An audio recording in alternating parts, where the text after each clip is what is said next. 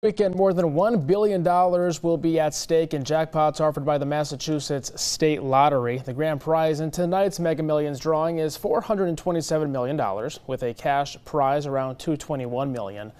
$590 million is up for grabs in tomorrow night's Powerball drawing. The cash option on that jackpot is just shy of $305 million in cash, and the Mega Bucks doubler drawing will be about $7.7 million or $5.3 million in cash. A lot of money going around. Some advice tonight for those feeling lucky.